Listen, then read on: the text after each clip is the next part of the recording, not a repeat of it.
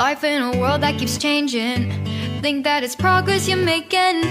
Copy and paste pretty faces all the time. Pictures so perfect we play.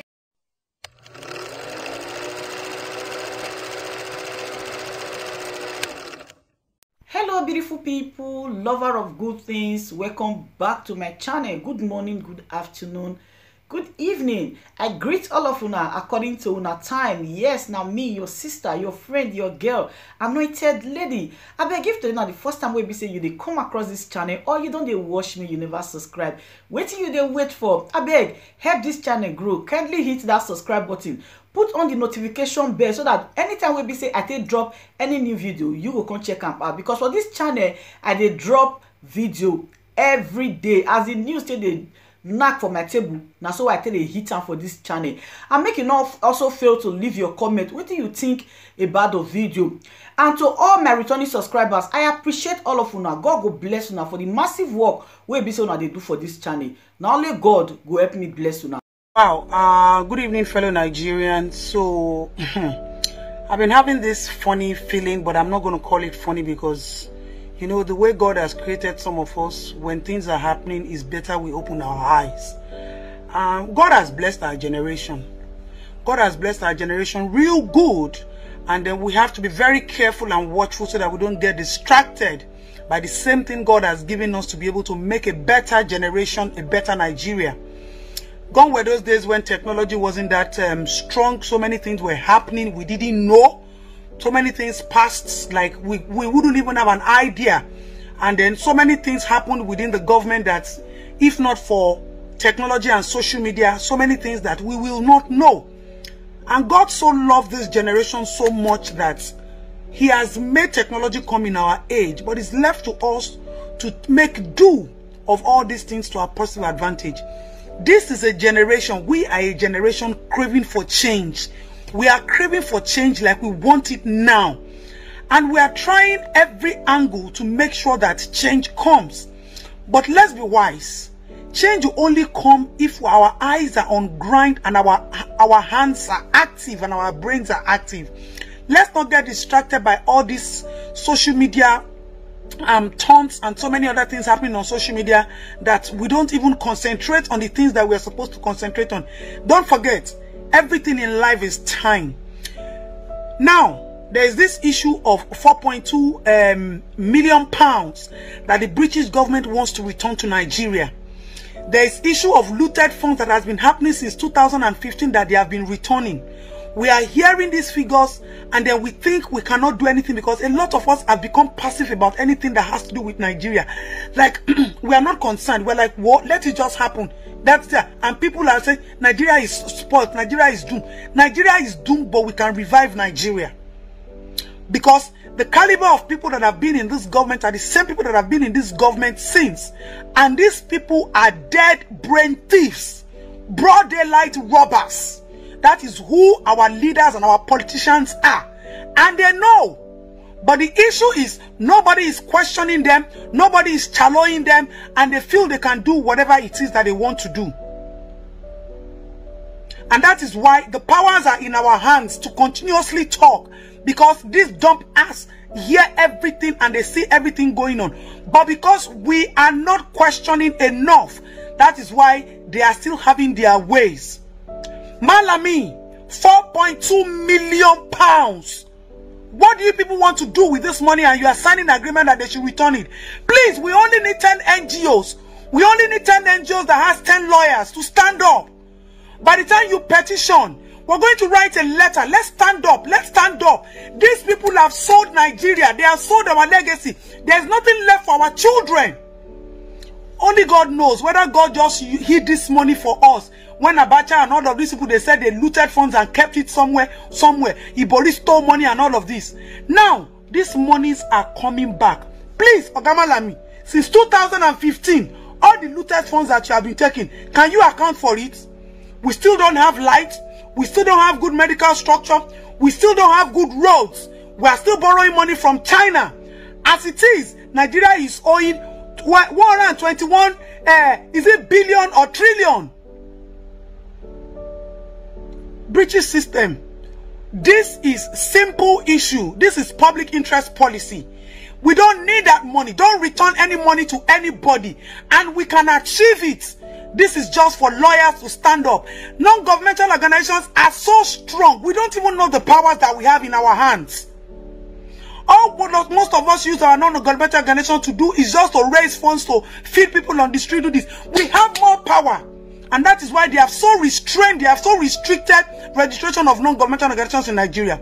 Because people don't even know the gravity of power that you have. But these people know. They know, and they know that we are not utilizing it. The British government should not refund any money. It is either you are ready to use that money for the infrastructure development for us, or services, or come and recolonize us. Let's use that money to pay you to recolonize Nigeria. This country is sold. Nigeria is sold. We are in slavery. We don't have anything to leave for our children. No legacy, no investment, no infrastructure, no policy, nothing. And now, Malami is running up and down. This money people collect it and use it to do election 2023. The same way people kept rice and palliatives. You refused to share because you were keeping it to beg, to beg feed the masses. Now another fund is coming. Where is the Abacha's fund that people collected? What have you done with it? Just show us one project that you have done with it. This is not fair. You borrow money from China. About $320 million is still hanging somewhere. Please, Susan William, we are writing letters. Everybody should stand up. Write petition, write letters. Gather yourself, lawyers, gather yourselves in tents. Let us write so that these people will not collect this money. We don't need it. They are not coming to use this money to do anything for us. The ones that they have been collecting, no accountability. Except Malami can come out publicly. You people call yourself public servants. You are public thieves. You people steal public funds. Now, I heard that Delta State has gone to court. Those ones are claiming that the money belongs to them. Federal government is claiming that the money belongs to them. You people are active now. Shameless people. Because money is coming. That is what people do. And I even doubt it if Buhari knows all these things, because that man called Buhari, I don't even have a word for you anymore, because I'm not going to waste my energy on somebody like you. You have failed us. Outright failure. There's nothing you people have done. We are begging you. I am begging you non-governmental organizations to wake up to this call. This is your call. This is our time. This is what we can do. They have no right to stop us. The constitution backing non-governmental organizations is stronger than what we think. And this is where we can fight this now. If we rise up to right, they will not release these funds to Nigerian government. And as long as this fund is not released to Nigerian government, we are aware that this money is there. We are aware. It's even good that we are aware. When we need it, we will call for it. Because the Attorney General of this federation, I have no idea of what you are using those funds for. What you people do with those money, I basically don't understand. Maybe there is another heaven. You people keep this money that you are going to enjoy it when you get to heaven and you die. I have no idea. But please, fellow Nigerians, let's not get tired of this country. It's our motherland. It's our motherland. Let's not get tired. The pen is mightier than the sword. Let's rise up to do what we need to do. Let's not be distracted by social media activities or illicit things on social media or irregular things. We can enjoy ourselves, we can be happy, we can be funny, we can play, we can do everything. But eyes on the ball, eyes on the ball. These people know. That's why tomorrow you tell them they want to say they are passing social law against social media. Eyes on the ball. They are distracting us. We are distracting ourselves with too many things. And at the end of the day, our time will pass, and let this generation not fail like our fathers failed us. My father failed me. A lot of people call me and say, why do I talk so much about this country? I tell them, shut up, you failed. So if you failed, you have no right to tell me why. I'm standing up for my own children. 4.2 million pounds is no joke money.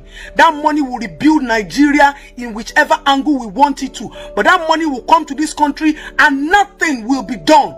All the monies that they were blowing whistle, EFCC recovery, what have you people done? We are still owing.